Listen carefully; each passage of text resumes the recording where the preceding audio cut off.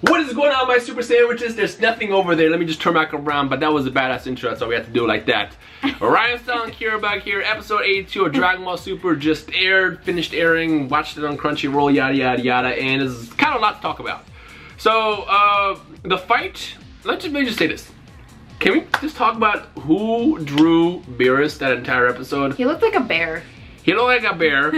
He looked like Scooby-Doo. He looked like everybody about Beerus. Now, I had to like make fun of, you know, the artist there for a second. Like, the animation was really, really nice when we had Toppo and Goku fighting. But towards the end there, the drawing was kind of like wonky. I feel like actually throughout the whole episode, every time they showed Beerus, you said something about his appearance. This was weird. There was always a little bit of wonkiness. Now, jokes aside, the actual animation, which remember, there's art style and there's animation. Animation was really, really nice. It was very fluid. I'm pretty sure Tate did it. Naoki Tate, I think. I might be wrong because he has like that really fluid, like wobbly style. And that was really, really fluid, especially towards the second half when Toppo and Goku were fighting. So, back to the beginning of the episode. So Toppo wants to challenge Goku because he thinks he's evil, which we know he's not. And this is basically just ironically, that depends on your definition of evil. I mean, technically he's right because of Goku's stupid decision, all the universes are at risk, and Goku can potentially cost trillions of quadrillions of googillions lives. I don't know what the giant number for that is. Googillions. Lots of people might die because of Goku's selfish decision to do this tournament. But I mean, this is Goku. It's just who he is. Now, if Toppo was an actual person of justice, as he says he is, which by the way, he dabbed a couple times. He does all these stupid poses. What is it with heroes that pose? Now, I want to ask you guys, Toppo's design, I'm not a big fan of it. He looks like a giant walrus. He looks like a walrus. It's like Eggman. Yeah, Eggman and walrus fusing together, and I don't like the design. I like Jiren better, who is obviously his friend, the alien that we see Goku fight. I have not seen that. Jiren, no, it's in the intro, like the big guy alien dude that's fighting Goku big in the intro, that guy. He's his friend. Apparently, according to the reveal, Jiren is stronger than Goku, which is probably why Goku was fighting him in the intro. And from how Dragon Ball usually foreshadows stuff, I'm pretty sure the final fight will come down to Jiren and Goku. I thought it was going to be Toppo. And we know Toppo is so powerful, which we saw in the episode. He's so powerful, he's a candidate to be the next god of destruction of Universe 11. Wow. Whenever Belmod, whatever his name is, the clown guy, kicks the bucket. I don't know how this process works, but apparently, you know, he's the scout for the next god of destruction.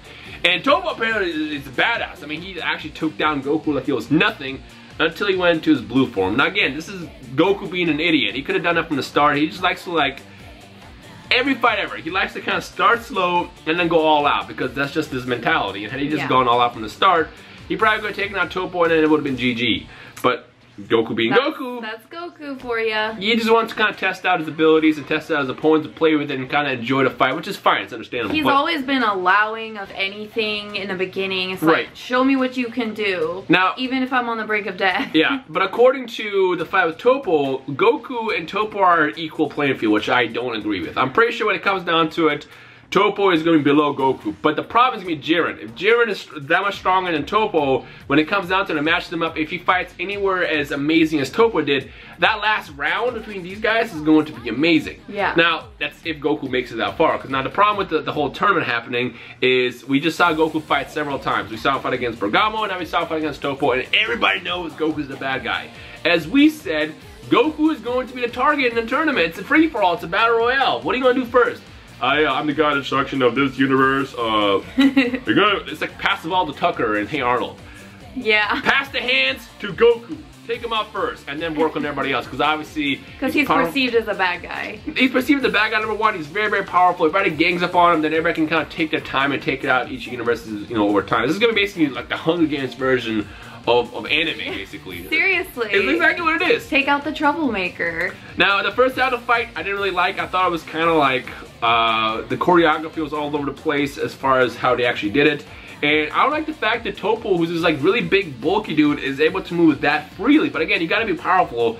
You can't just like look at a character and think, oh, they're goofy, and then they end up being powerful. Like, it's kind of like don't judge a book by its cover. And I definitely did. I knew Toppo was powerful, but I didn't know that his fight style was going to be similar to Great Saiyaman meets Ginyu meets a god of destruction.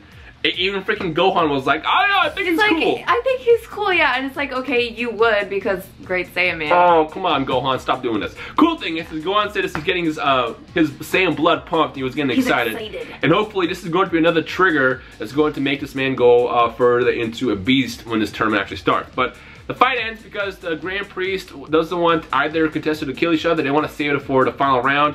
The tournament, as I said in the previous video, is going to be starting in 40 hours from now. He's going to build a stage, so everybody has 40 hours to build a team. Now, you said, why are all the strongest fighters on Earth? They're not. And again, this is to kind of point out, 40 hours is not enough time to do anything. I believe it took about 5 days for Universe 6 to have their teams formed. And it's both for Universe 6 and for Universe 7. And that was 5 days, and that's what they came up with. But 40, yeah, but 40 hours is like, what do I do? Yeah. Even Shoppo was like, you don't think that, you know, Hit has a couple brothers? Which I thought was hilarious. That's hilarious. Yeah, so with 40 hours remaining, it only makes sense they're gonna go to Earth and grab the fighters that we already know are going to be Goku, Vegeta, Gohan, Buu, Tien Shinhan, Master Roshi, 17, 18, Krillin, and Majin Buu. That's the 10 fighters. Did I say it right? That's the 10 fighters entering this tournament, and they're being picked for that exact reason. And obviously, if they had a week, even, you know, a month, they could probably find the most craziest fighters across the universe, even probably potentially dead people, because this is kind of a big deal. I'm sure they can allow dead people to come back for a day just for this tournament. But they got the Dragon Balls? They can get the Dragon Balls too. There's so much to do, but like 40 hours is like, what do I do? With that said, this is going to be very interesting when the tournament actually starts, because like I said, it's a battle royale. Universe 7, they're the bad guys. You got Goku is going to be the main target, and everybody kind of like associated with them. It's like, let's get rid of these guys first. So I feel bad for Master Roshi. So sad. Yeah, I feel bad for Master Roshi. I feel bad for Tien. I feel bad for like everybody involved. I'm still upset that Goten and Trunks, aka Gotenks, aren't in it. But I guess this is kind of dangerous, so there's a reason for it.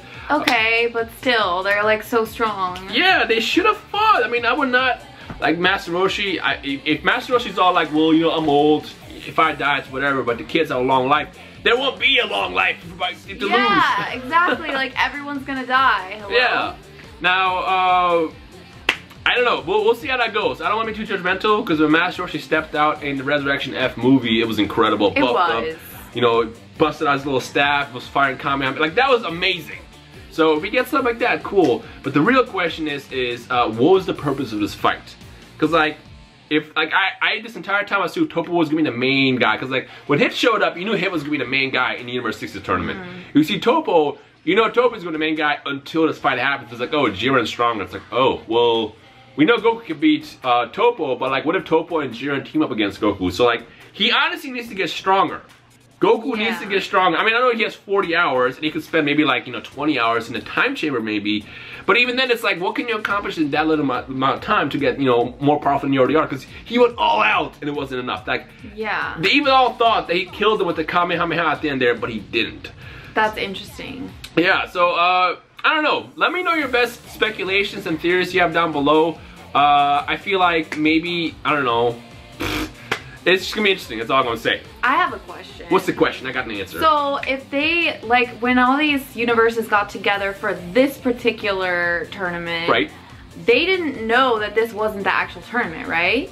Correct, it was just like a free-for-all. Right, so I'm wondering, like, why did they choose Toppo if he's not the strongest? Well, the reason why Toppo was chosen is because Toppo is supposed to be the next god of destruction. So basically what happens is Kai, which is his name, Kai, the Universe 11 Kai is training, I guess, Toppo to be the next god. You don't have to be necessarily the strongest god of destruction to be a god of destruction. You just have to be powerful. I mean, basically, technically, theoretically, anybody from Earth can be a god of destruction. Because what you gotta do, you gotta destroy. We saw Piccolo destroy the moon in Dragon Ball, or in Dragon Ball Z. We saw Master Roshi destroy the moon in Dragon Ball. Technically, he's powerful to be a god of destruction. He's just probably not powerful enough to defend against, you know, XYZ. Yeah. But it is, we can probably confirm and admit that even though Toppo is not necessarily the strongest in Universe 11, he is amongst the strongest and strongest to be a Universe 6 or Universe 11 god of destruction.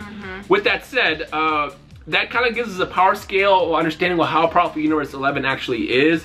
And if Goku can get rid of Jiren and Toppo, then he has no problem. Universe 7 has no problem winning this tournament. Because, I mean, we don't know how strong everybody else is, but I feel like Toppo is amongst the top tier. And knowing how they hint at the series, seeing Goku fight Jiren in the intro, obviously is a foreshadow of what's to come. One last thing, since you brought this up, I do want to point out one more evidence that was thrown out that, once again, the universe scale is not power-based. Freaking, at the end, Beerus says, you're the reason, Goku, that our universe is so low, implying that his low intelligence and low quality of life is the reason that got him in trouble, to which Goku responds, well, it's fine, but I may be low, but Gohan's above me, basically saying, oh, Gohan is raising it. He makes it up for it, which again, Gohan's not the strongest at all. No. Definitely not Universe 11. He is a better human, immortal. Yeah. By far, he's great. He's a awesome warrior. He's a very smart. He's intelligent. Also, like your state of being. Yeah, like, state are you of being. A peaceful being? Gohan is like the quality mortal that you want living in the universes. And again, once again confirmed, like this is what the scale actually is. So yeah. Next week we got the birth of Bra, and which is exciting because we've been asking where the hell she is for the last couple months now. So it's cool she's being born.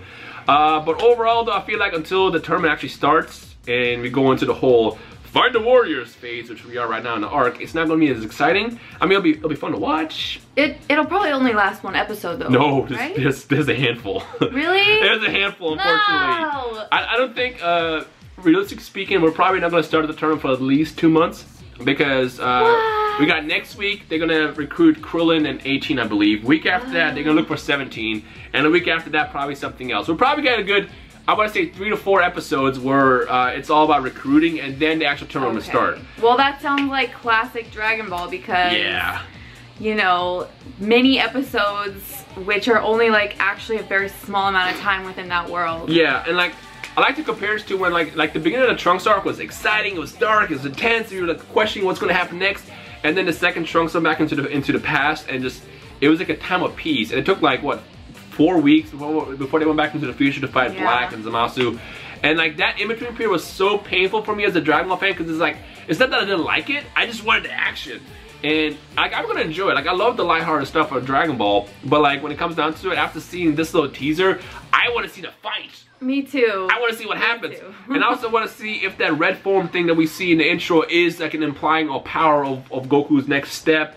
Is he going to have a better mastery of Kaioken? Like, what is he going to do to make sure Universe 7 doesn't get destroyed? Because, spoiler alert, Universe 7 survives. How do I know? Because Z takes place after Dragon Ball Super. Remember, Dragon Ball Super, here is the Kibu fight right here. Right here, this is the Kibu fight. This is the last episode where the tournament takes place, where they have like Oob and stuff. Dragon Ball Super is in between right here. So if they're there at the end, spoiler alert, not really a spoiler, we know that obviously 7 wins somehow or survives. And again, my theory is that Zen-chan is gonna probably be like, you know what, let's not destroy universes. Instead, let's do these weekly, or not weekly, but monthly or annual tournaments because they're exciting. They're fun. Yeah. With that said, ladies and gentlemen, in the comment section below, I guess let us know your thoughts on episode 18 of Dragon Ball Super, any predictions that you might have in regards to the future and just anything that you think the other universes are going to do. Comment it down below, leave a like if you enjoyed today's episode. Like I said, it was a lot of fun. First half was a bit sloppy, second half was a lot more exciting, and then we had, you know, Scooby-Doo beers for... I still don't understand why.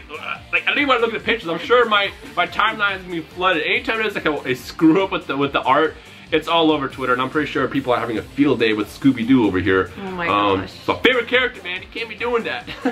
He went from looking like a rabbit to Bugs Bunny to a bear to Scooby-Doo and then back to bears all within like 10 frames. This is weird. Yeah. Anyways, I'm just making jokes. I still like this. It was a lot of fun. Yeah. Anyways, so we hope you enjoy the rest of the day. Care about Rhymestyle. Let us know your thoughts. Leave a like if you enjoyed the video. And we'll see you guys next time. Peace.